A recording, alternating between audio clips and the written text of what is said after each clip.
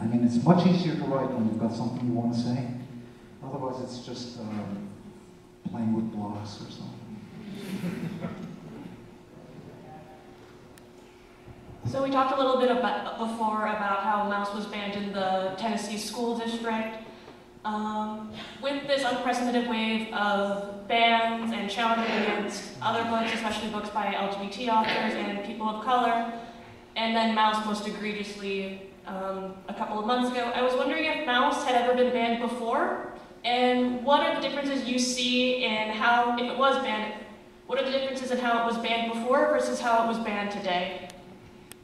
Well, Mouse wasn't that bad, which is why it was. There were people who were very distrustful of it, even when it first came out in America. But it was never really banned. It was challenged sometimes. And in terms of teaching it in school, I never thought it was made for children. I was kind of annoyed when I found out it was a young adult book, among other things.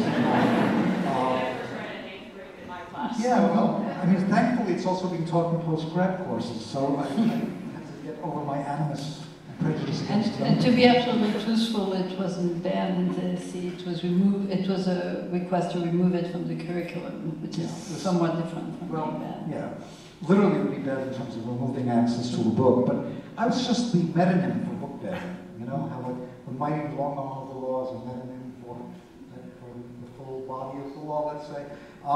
And yeah, you're right. It was really about LGBTQ plus, and about race issues. And in a way, I think Mouse was used as the example that outraged everybody outside of that small county because of what I was describing before, of it being sort of universal by being cats and mice and really specific in its information.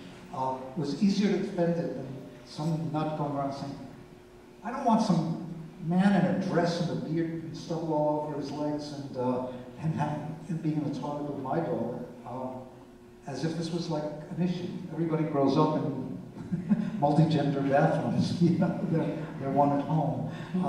So it's not a problem. And the anxiety over some of those issues would not let people see past it to like make connections with other bannings, you know, when I first heard that in Tennessee, for example, they were interested in not having anybody made uncomfortable in their classrooms.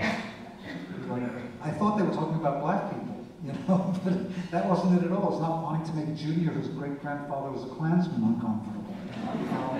And therefore, I have to admit that it's great to have these in the curriculum because I'd much rather have that kid learn the Turner Diaries with an educator than with their parent who had the book on their shelves, you know. So it's just the bannings that did happen. Mouse was banned in a drive-by shooting in Russia, since that had just come up because it had a swastika on the cover and made Putin uncomfortable. But it's only been, it isn't the main act. It's kind of insane that these great genius public relations promoters managed to make Mouse into a bestseller again. And it's, it makes them uncomfortable, not because of the Jews, it makes them uncomfortable because I'm cursing at my father at one point in the book, I'm cursing at my mother at another point in the book. It's about the intergenerational thing of not obeying authority. And people on school boards, they like authority, they like being in charge.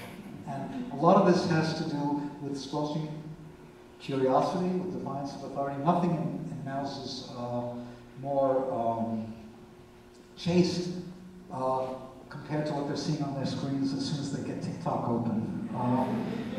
And it's not the issue. The issue is about defunding public education and libraries, goddamn. One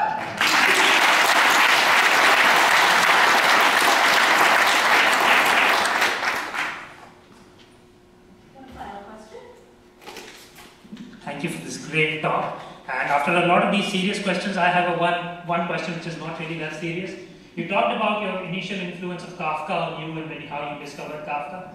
If you were given a choice of taking any of Kafka's novels or books and reworking that into a graphic novel for the new generation or whatever, which one would you choose and why?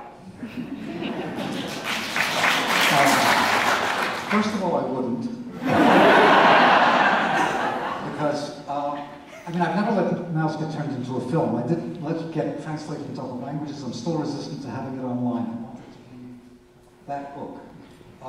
But I was going to somehow have to make a living, and somebody said, okay, take a Kafka novel, we'll give you $1 billion, you know. I think it might be America, because he'd never been here, he knew nothing about it, and he made it up. And that just seems so cool. When I read it as a kid, it was great. He discovered metaverses before anybody else. Thank you.